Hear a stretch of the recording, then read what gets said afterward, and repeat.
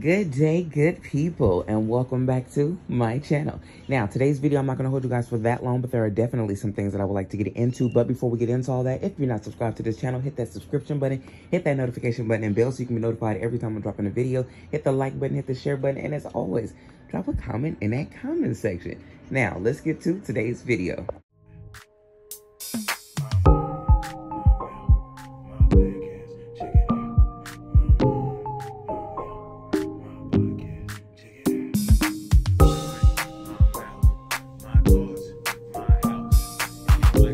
So like I said, in today's video, I'm not going to hold you guys for that long, but there are definitely some things that I would like to get into when we are talking about this situation with Keith Leaf and RollingRay.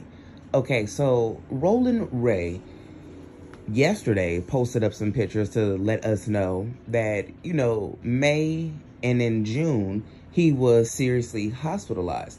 But if you didn't read his full story, you would think that, you know, he is still, I don't know if he's able to talk right now and to be doing things on his own. This brother was in the ICU in May and in June. So him just now telling us his story, even though he's been back on the internet, I think that he is still doing some type of recovery and trying to get himself all together. While you are recovering, he did take to post up a few things that he wanted to talk about when it came to Keith Leaf. Now, he said that Keith Leaf is, you know, had came to his city, DC, and he said that he personally reached out to Keith Leaf and gave him a list of restaurants to go to because, you know, you come into my city, I know some really good spots, and I think that these spots could also use your business. So that's what he said that he did, and he didn't like what Keith Leaf had to say.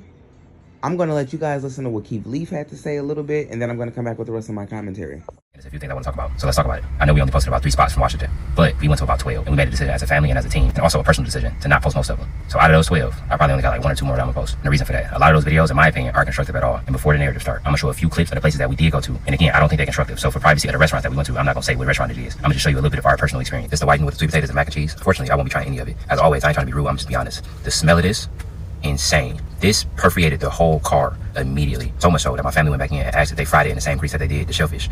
And come to find out they do. And it smelled like it. It smells like shellfish. It smells like frozen fish. It smells like fish. It smells almost unedible, in my opinion. I don't want to smoke. The entire customer service experience, in my opinion and in my family's opinion, was completely unprofessional. It said on the IG that they opened at 1 o'clock. The truck didn't open up until 2:15. It took about 45 minutes. When they went back to go eat the food, they saw her preparing it. No gloves, no washing hands, grabbing money, grabbing strawberries, grabbing Fruity Pebbles, and putting it on top of our food. Chicken tastes weird. The reason there's no food in my hand is because a lot of the restaurants we've been recommended since we've been here look like this. And I'm not the target audience just based on the pictures. With her hand! She requires her hand. Scooping fruit with her hand! And that's the thing, we don't think they got running water. How is she cooking in the back? That's what I'm saying. How she cooking? And I did have a question. Do you guys have running water? I ain't got no point to lie.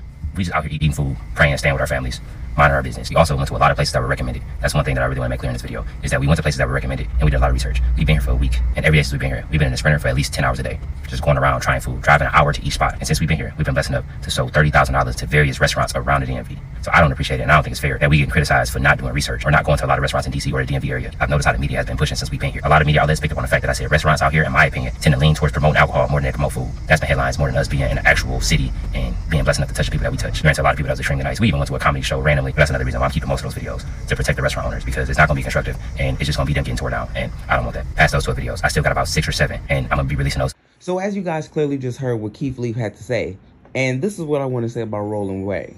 What irritates my soul about RollingRay is that RollingRay thinks that he can just chime in and say whatever he want to say. This ain't the first person that he didn't got at, and a whole bunch of people are saying, well, maybe RollingRay was saying this in defense of Taraji because, you know, Taraji's from blah, blah, blah, and maybe, you know, that's why Keith Leaf said what he said. But this is what I want to say. Keith Leaf goes to so many different, when he decides, hey, I'm going to go to the Bay Area, I'm going to go to Atlanta, wherever he decides that he goes, he's not just listening to one person, regardless how famous you think you are in that city or in the world or wherever in your head. It does not matter. He's not just going to listen to one person and be like, okay, well, there's one person who lived here said I should go to X, Y, and Z.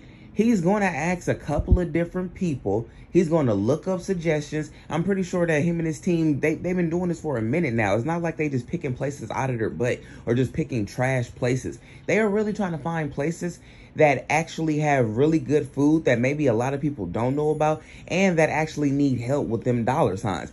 And I will say this, even after Keith Lee and his family, like those pictures and stuff like that, the food that he showed, to be honest with you, I wouldn't, bruh, I would be so upset that I even spent my money on some of them plates. Just the presentation of it alone. And then you telling me that there's people that are making your plates with no gloves on, they touching money and then putting strawberries on top of my food? Hell no. Like, no ma'am. I don't want any of your food.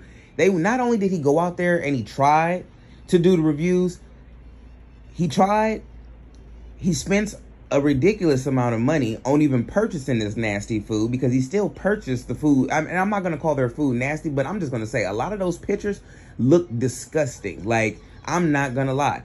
Not every restaurant out there was like that. He went to a few places. But what I will say is, even though he still spent the money and bought these different foods from these different places, didn't name any of the places, which was great. I thought that's wonderful. He doesn't try to downplay people or try to make it seem like, oh, this is a horrible place, don't come here. That's why a lot of times in plenty of his videos, he doesn't even name where the hell he's going, or he'll just, you know, politely, I'm just not going to say where I went, but, you know, my experience was X, Y, and Z. He's allowed to do that, just like we're all allowed to do that. You guys it's just a lot of people who are upset with him are not big enough to go do this, or it's just like, you feel a certain type of way. There's so many people that I'm from so-and-so. How dare they? Like, what the hell is that state did for you? If they put money in your pocket or something like that, gave you a house for free, gave you back to 40 acres in a like, what has that state did for you? I don't understand why people be taking this stuff so personal unless it's your particular restaurant. This is a damn state we talking about. Like, Jesus Christ. Like, calm down. And then, on top of him spending all this money at all these different places and didn't even expose and, you know, make content off of these videos, he couldn't even make content off of that. That's another way he makes his money. He still gave away $30,000 to various restaurants and people who needed it out there in that place. So regardless if he came out there and said, you know what, I didn't have a good, let's say he came out there and said, I didn't have a good experience at all. He still came out there and spent his money where he didn't have to spend his hard-earned money with you guys, and he still gave away 30 bands. Why are we talking about Taraji P and trying to make it seem like it's Taraji and RollingRay going around talking about I told him places to go? And honestly, you should be worried about getting yourself all the way healed. Because while you've been down, I'm pretty sure you've still been talking smack about people. This is one person who just irritates my butt, man. He talks about so many people, and it's not even that he talks about people. It's just how he comes at people, and he always inserts himself in business that has nothing to do with him. And then he figures everybody, you know, and what also irritates me with this situation is, as much as I can't stand this person because of how he interacts or whatever, and I feel like maybe he acts that way because of the way that he is in that chair, he has so much love from so many people. Suki, when everybody found out that he was sick, it's so much people in the comment section that give him love all the time. So if you are an individual that is a rude person like him, and you still getting love, even though I don't think that he should be getting as much that he is getting, no telling. If he could be a good, kind person to his people, and maybe the RollingRay that we see on the internet is just an internet persona, but I'm just gonna say it's just a nasty bad taste. And I know a lot of people who don't like the RollingRays. His celebrity friends has given him support and stuff. If you have outgoing support like that, bro, why not use it to be a better? If you were so fearful and saying that you're not gonna see Mother's Day and stuff like that, and I'm not trying to use that against you, but if you really had a life awakening moment like that, really use that and come out and be better. You got this much love. You got influence. People know who you are, Rolling. You don't got to get at people like this because they doing reviews. He still gave your city and your place, state, and all that other kind of stuff money. More than what the average person in your probably state is doing. He don't even live there. He went to go do that. Take that as a win. You ain't got to get at people all the time and make situations bigger than what they are. And honestly, if you can prove me wrong and come out and be a whole different type of RollingRay, I ain't got no problem with being like, this is what I'm talking about, and giving you your flowers. Because one thing I ain't gonna do, if I give people their props, I give people their flowers. But I just can't stand how he just comes out, he just so negative all the time. When honestly, I'm like, dude, look at the platform that you're on. Now, if you use that negativity to get to that platform, you know, get that big, then I understand some people do certain tactics to get big and stuff like that and to blow up and to go viral. But now that you're here, baby, you can do something totally different. You didn't have that life-changing experience in May or June. Get off of the internet and stop talking about people, bro. And don't forget, you're just one person. And you're just one person that's a little bit of an influence. We don't know all the people that Keith Leaf know. And all the people, it's millions of people and hundreds of thousands of people for sure who reach out to this brother all the time. Come here, come here, come here, come here. He even got his own celebrity people that's hitting him up. So I'm pretty sure if you guys did have that 5-minute conversation like how you said, you're just one person. He's still gonna listen to hella other people too.